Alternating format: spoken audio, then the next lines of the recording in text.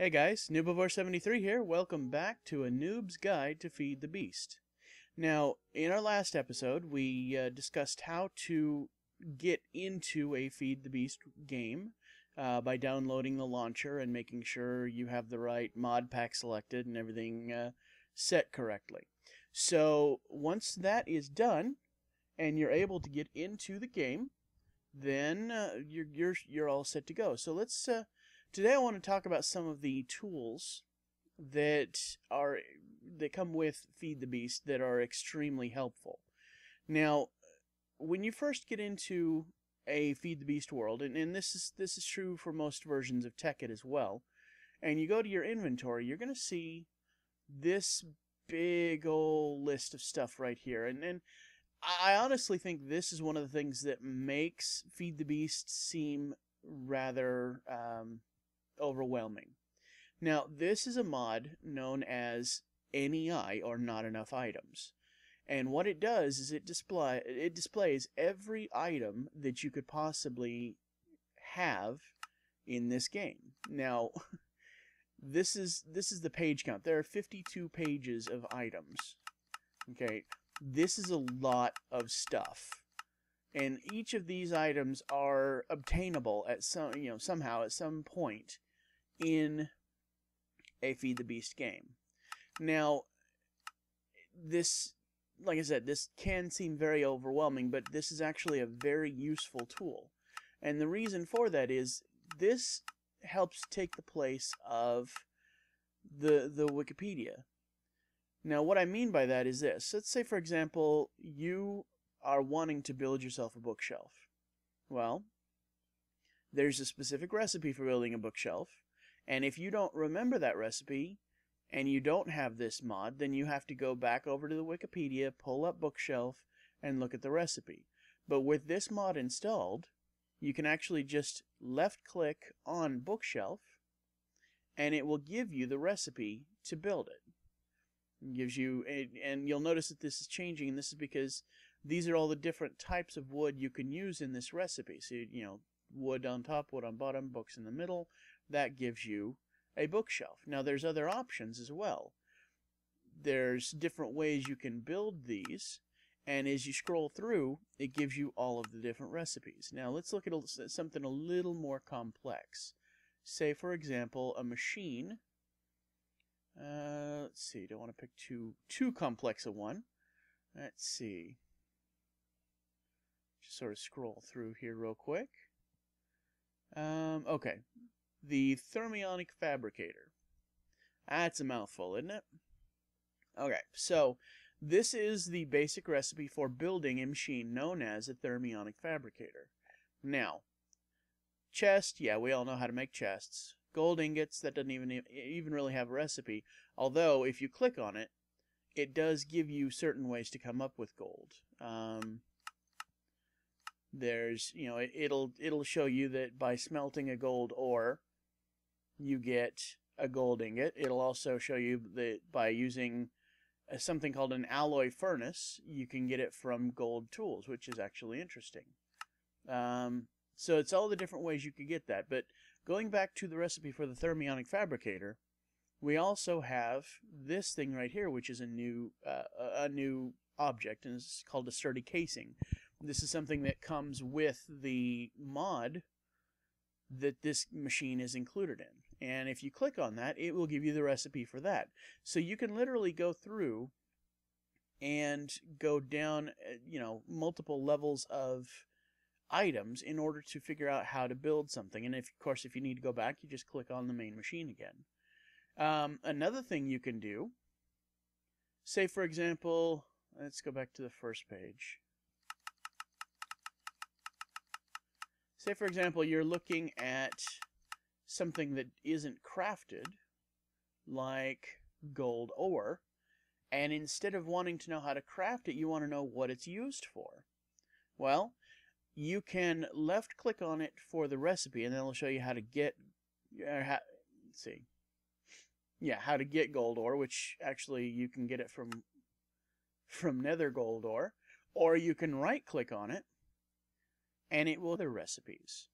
So there we go. By right clicking on the gold ore, you now see how to turn it into gold ingots. And if I were, say, to right-click on gold ingots, it would begin recipes that gold ingots are used in. And as you can see, that's a lot of different recipes. But if you have something that you're not quite sure what it is or how it's used, you can use that method to get a little more information on it. Now, you can also use keyboard shortcuts if you're not wanting to click. Instead of right-clicking or left-clicking, you can hit R while your mouse pointer is over the item for recipe, or you can hit U for uses. Always takes a little bit longer than recipe does because it's got to go through and search for every possible recipe that item might be used in. Now, another useful aspect of the NEI mod is this little field down here at the bottom. Now, 52 pages worth of stuff, that's going to take you a while if you want to just continuously scroll through trying to find that one item that you're interested in. But say, for example, I wanted to know about a pulverizer. You could search for it, and as you can see, it's an intelligent search, so as you type letters in, it restricts the field to only items that have those letters in it. Pulse former, pulsating chipset, pulverized metals, and of course the pulverizer. So once you have the search refined to where you want it to go, you can just click over here and then you can left click or right click as needed. It will help you find items by their name a lot quicker than you would be able to by scrolling through. Let's see. And of course, once you're done, or once you have the item that you need, you can right click in the search field to clear it and go back to the main list. Now, this NEI can also be used if you have op power, meaning if you're on a server and you're an operator or an admin, you can actually use this to cheat or go to creative mode or whatever you'd like to do. Now, if you switch it to cheat mode, and I'm not sure if I'm going to be able to do this without turning on cheats on this single player world. Now, as you can see, going to cheat mode on the NEI global options opens up this whole section right here.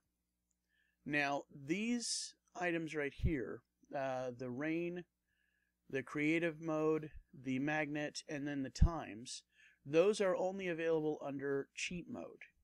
Now, turn rain on and off, obviously, turns the rain on, or turns the rain off. So if you're in the middle of doing something and it starts raining and you have cheat mode enabled, then you can just go up here and turn the rain off. And of course, there's a little bit of lag sometimes for it to kick in. You can also control the time of day. See, as you can tell right now, it's nighttime, but I can go through and I can click set time to dawn. Now, those commands mirror some of the typed commands.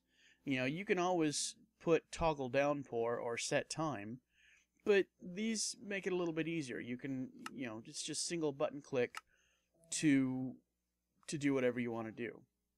And of course, there is creative mode. Now, a single click on this creative mode will put you into classic creative mode, which gives you the list of items that you want to spawn in.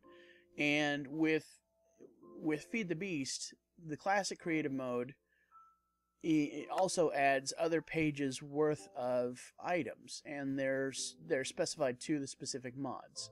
So, for example, if I want to go through, I want to find Zycraft, and I want to spawn some stuff in that is just dealing with the Zycraft mod, then I would use the classic creative mode and come down here to Zycraft blocks, and I would spawn me in some red Zycoride bricks, platform, whatever.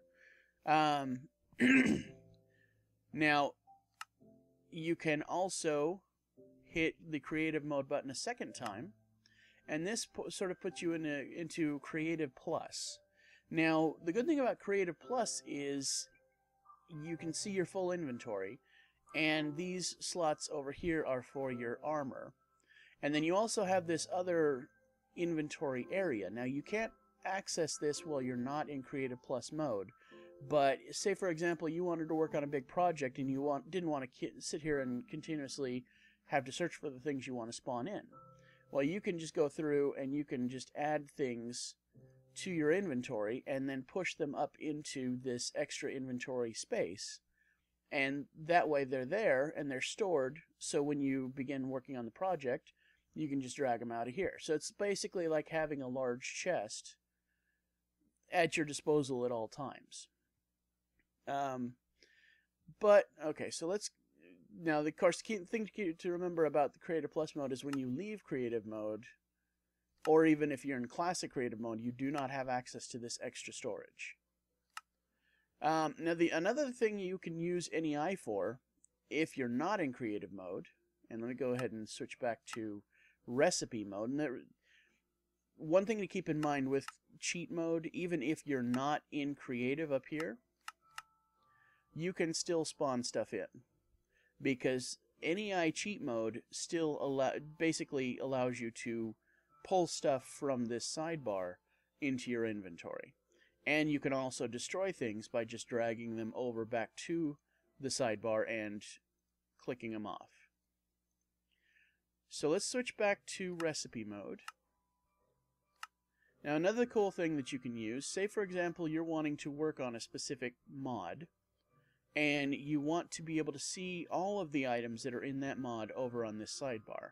You can click on item subsets, and let's say for example we want to look at forestry, all the things involved in forestry. We click on that, actually it's a double click, and that restricts the NEI sidebar to only items that are involved in forestry. Now, I say that, but it's actually kind of buggy. You do need to be aware that sometimes there will be items thrown in that aren't part of forestry mod. Like, for example, these redstone energy cells and these soul shards are definitely not part of the forestry mod. For some reason, it sometimes will pick up other mods just randomly. But for the most part, what's displayed is just those items involved in the mod that you wanted to look at. And once you're done looking at that, you can unfocus the sidebar by just double clicking on this top bar right here, and that will take it back to normal. Alright, so that's NEI. Excellent tool. Once you've played with this for a while, it's going to be hard to go back to going back to vanilla Minecraft. Another excellent tool that you can use that is going to be extremely helpful is the mini-map. Now, if you look up in the upper right-hand corner, the mini-map is basically it's exactly what it advertises. It shows you the area around you. Now, you can display the full map by hitting the X key, and you can zoom the map in and out by using the Z key. Let's see. All right, there we go. That's the farthest zoomed out, and it shows you terrain around you. Now, the full map doesn't show mobs or entities, but the mini map does. Now, if you'll see, you can see all the creeper faces and the skeleton faces around me, and that's because they're underground, but they're close to me. So if as I move around, and I'm not in creative, so that hurt. Ouch. Let's see. And I'm going to go ahead and make it night real quick. So let me jump back over here, go back into cheat mode, and no, that's noon. There we go, midnight. So once it's midnight, then of course monsters will start to spawn, and you'll start to see them on your minimap. Now the minimap will also show other players if you happen to be on a server, or you have someone else in your single player world with you. Let's see if we can find some monsters here real quick.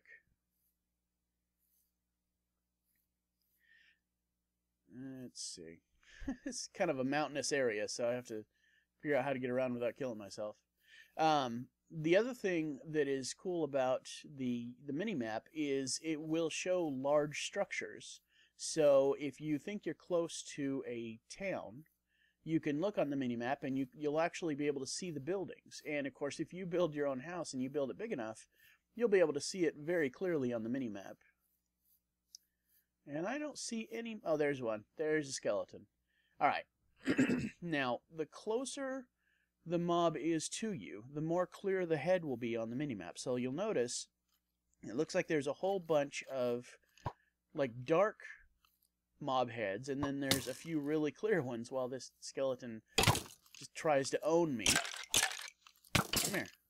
Come here. Alright, let's go back to creative. Haha. You fail. Failure. So when I kill this mob, and you'll see that his head is right over me, there's a little bit of a delay, and then that the minimap updates, and that mob head goes away. So really, really useful tool. Now, you know, I don't usually use the minimap on like games like Call of Duty. It's just something I've never really gotten into. But the more I've played Feed the Beast, the more I've gotten to really enjoy having that minimap there, because it just helps you to see what's around you. Because, you know, your field of vision is kind of restricted because of the nature of the game. Alright, so along with the minimap, and in addition to the minimap, there are the third tool, which is waypoints. Now, let me tell you something. NEI is great. NEI is really useful. You'll enjoy it. You'll get to where you wish you had it on every game that you played. But nothing is more useful, in my opinion, than waypoints. And the reason I say that is because I hate getting lost. And I always get lost. So waypoints are an absolute godsend. Okay? What you can do is you can hit the waypoints menu and go to waypoints, or there's usually a quick button that you can go directly to establishing a new waypoint. For me, I've got it set on B. Okay, so you basically you name the waypoint, and I'm going to name this Nether Portal. And as you can see, it's got your coordinates right here, here, and here, and the name, and then you can choose what color you want it. You hit done, and boom. There is your waypoint. Now, as you can see, it's very easy to spot, and I'll even zoom pretty far away from it. Now, this waypoint system is actually improved over what I've used in the past. Usually, the waypoint is just a spot with a title on it. With Feed the Beast Ultimate, they actually upgraded it to where it shoots up a beam of light that pretty much goes all the way up into space. Now, only you can see the waypoints that you've established, so that's one thing that you don't have to worry about other people seeing what you put down and finding your stuff that way. But as you can see, the waypoint is clearly visible, and if you look at the minimap, you can also see there's a diamond with the same color that you selected for your waypoint, and as you move farther away from it, when it's beyond the range of the minimap, it turns into an arrow pointing to the direction that you need to go to get to that waypoint. Now, waypoints are, in my opinion, essential. Before you go searching for, you know, a cave system, set a waypoint at your house. When you head into the Nether,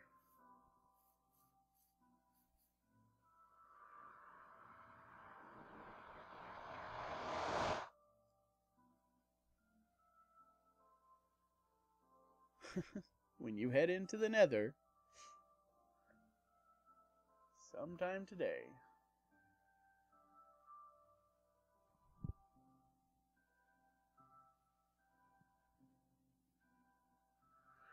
okay.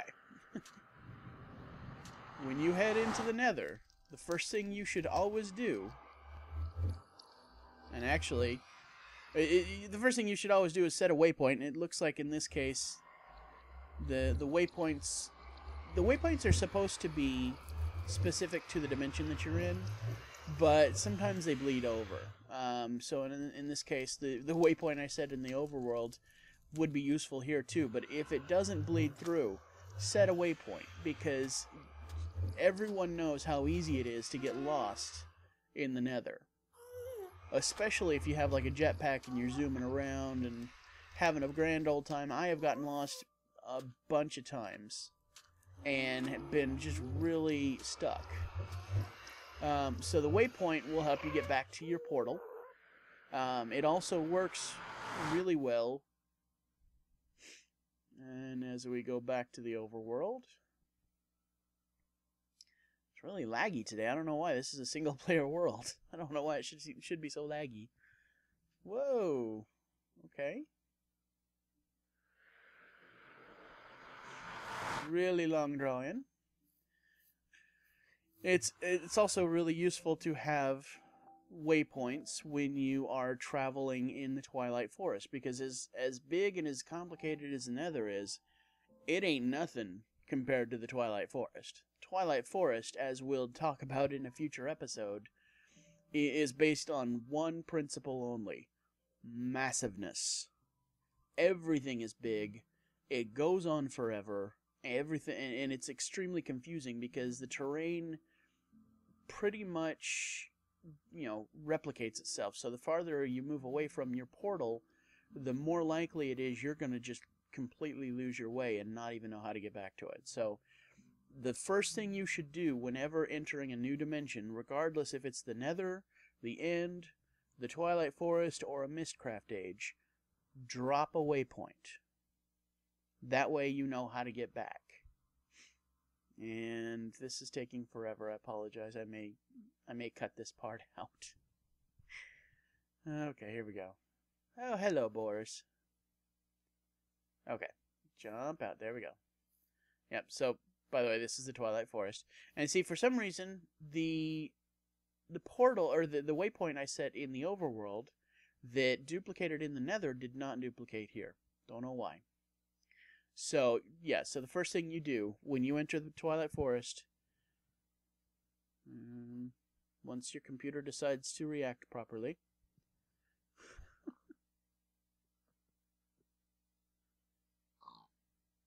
there we go. Twilight Forest portal. Change color to whatever you want it, and boom. There we go. So now, regardless of where you go, you will never lose your way out, which, trust me, is necessary. Pardon me while I look for emeralds real quick. Nope. That's okay. Whoa, I hear a zombie. That's weird. Okay, alright, so, yeah, portals are extremely... not portals.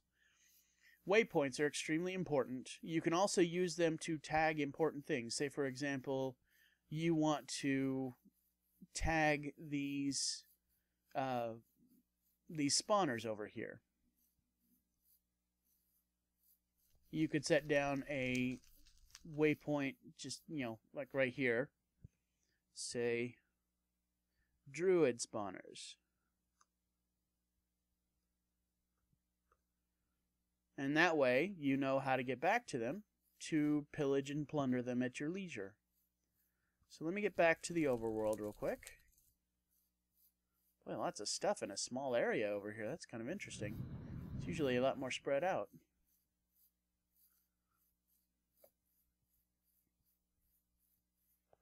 There we go.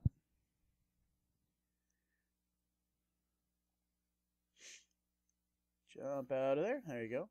Alright, and like I said, with the exception of the overworld and the Nether, the waypoints that you set are specific to the dimension that you set them in. So the two waypoints that I set in the Twilight Forest are not showing up now. One other thing that waypoints can be used for, well, actually two other things. Let me go ahead and show you another thing. Now, say for example, you have a buddy on a server who says, hey, I just found a really cool dungeon at X500, Z -2000,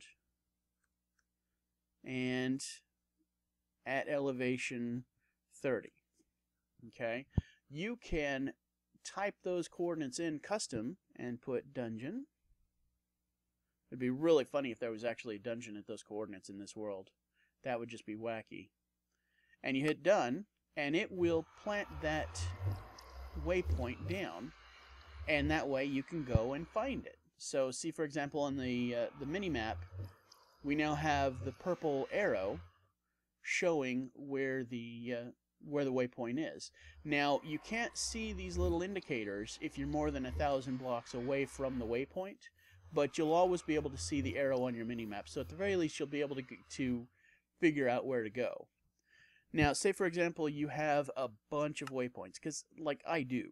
I generally will have a lot of waypoints set because I like to waypoint everything. Now, if you're looking for a specific item, and you're not sure which arrow to go for on the minimap, you can actually restrict which waypoints are showing. Say, for example, I wanted just the dungeon waypoint to show. I would come over here and I would click on Disable Waypoint. Now, it doesn't delete it. Delete is down here. So it's still there, it's just not going to be visible until you come back and you enable it. So once I do that, waypoint over here is gone. So the only one on the minimap is the dungeon that's more than 1,000 blocks away. Now, if you're in creative mode or cheat mode on NEI, you should also be able to select the waypoint and hit teleport to, and it will teleport you directly there. I may have just trapped myself in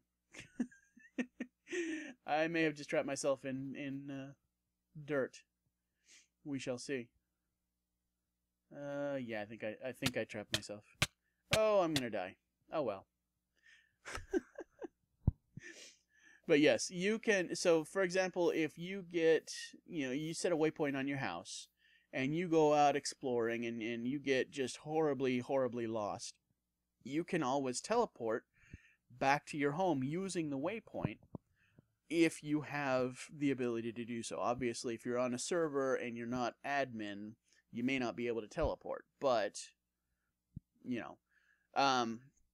one final useful part of the waypoint system, if you will look on the minimap, you will now see that there's a skull and crossbones.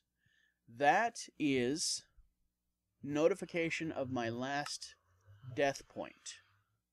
Now, if you've ever died somewhere and not known where you died and lost a whole bunch of stuff because of it, you will really appreciate that particular feature.